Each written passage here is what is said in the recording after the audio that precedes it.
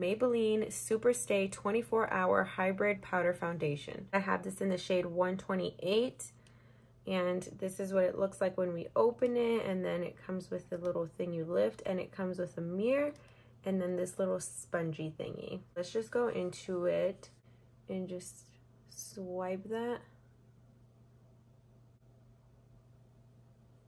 What do we think? On that initial swipe, I'm just gonna go right out and say that it seems like it's at least medium to full coverage. This side does not have it on, and then this side has it on.